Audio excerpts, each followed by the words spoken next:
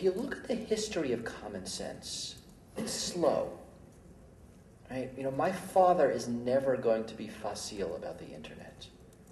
And new technologies can take 20, 30, 40 years before a new generation develops common sense. And you just said that legislation is clumsy because by the time you get it done, it's obsolete. Common sense is even clumsier because it takes even longer.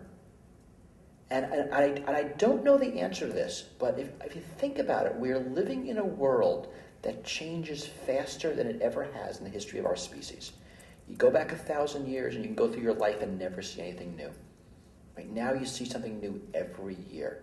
And we might be living in a world where common sense can no longer catch up, where it's impossible for people to integrate the new risks, the new trade-offs, the new socializations faster than we change.